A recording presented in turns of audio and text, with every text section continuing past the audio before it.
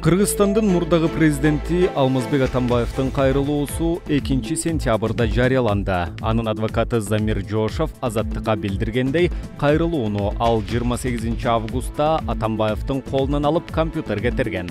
Майрам жана дем алыш күндөргө байланыштуу кайрылуу 2 сентябрда таратылды.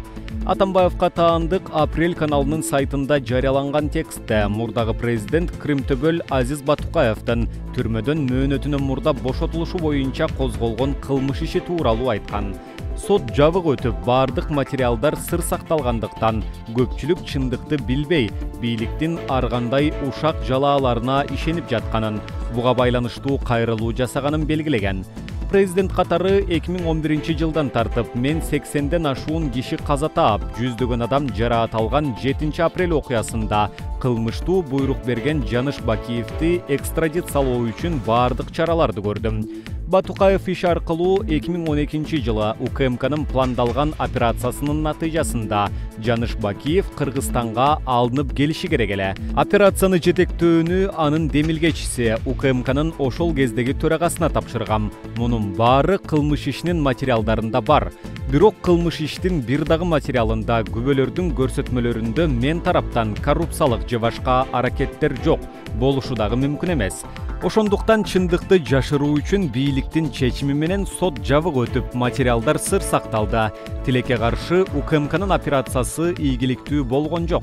Батукаев иши боюнча өкүм менен Сооронбай Жээнбековдун бийлиги иш жүзүндө Жаныш Бакиев жана анын шериктештерине кол тийбестик берип койду деп жазылган Атамбаевдин кайрылуусунда.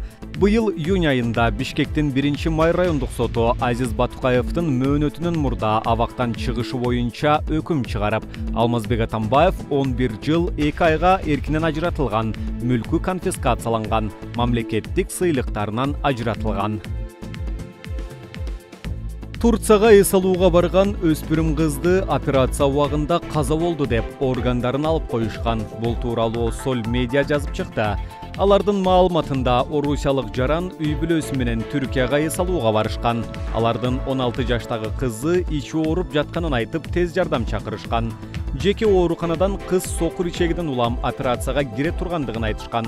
12 сааттык операциядан кийин кыз каза болуп калгандыгын ата-энесине кабарлашкан. Кызыгы каза болуп калган кыздын ички органдары жок болуп чыккан. Көрсө алар кыз каза болоор менен жакындарынын макулдугусуз ички органдарын сатып жиберишкен. Алар биздин мыйзам боюнча кылдык деп жооп беришкен. Кийинчерээк ошол күнү кыз менен кошо операцияга кирген бейтап кызды атайын өлтүрүп органдарын сатып жибергенин айткан. Ошондой эле бул жайда бейтаптарды өлтүрүп органдарын сатуу көп боло тургандыгын билдирген. Мени менен башка улуттагы кызды операцияга алып киришкен. Алар кыздын ден соолугу жакшы экенин айтышып, анализин тезинен чыгарууга чуркап калышкан. Мен үйдө ичимдин оорусун басып бир нече саат дары ичип жата бергем. Качан дары ооруну баса албай чыдамым кеткенде айласыздан келгем. Мени 9 саат, кызды 12 саат операция кылышты дешет. Демек кыздын органдарынын көбү ал операцияга киргенче эле сатылып кеткен. А менде кайсы бир органым жок экенин билем. Алар алып коюшкан. Болбосо сокур ичегиден ушунча саат операция болбосун баарыбыз билебиз. Бирок кайрадан дарыгерге көрүнүп, жоготкон органымды издейм деп, экинчисин жоготкум келбейт деп жооп берген ал.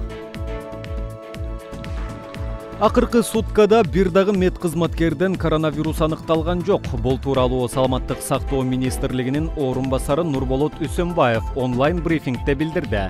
Анын айтымында бир суткада 4 медициналык кызматкер ооруканалардан айыгып чыгарылды. Үй карантининен 9 медик айыкты. Жалпысынан республика боюнча COVID-19 диагнозу менен медициналык кызматкерлер арасында 3136 учур катталды. Алардын ичинен 2496 мед кызматкер айыгып чыкты дейт ал. Бүгүнкү күнгө карата Кыргызстанда коронавирус, пневмонияны эске алганда жуктурган учурлардын саны 44036-ны түзөт. Алардын ичинен 38895 киши айыгып чыкты. Ал эми 1060 адам каза болду.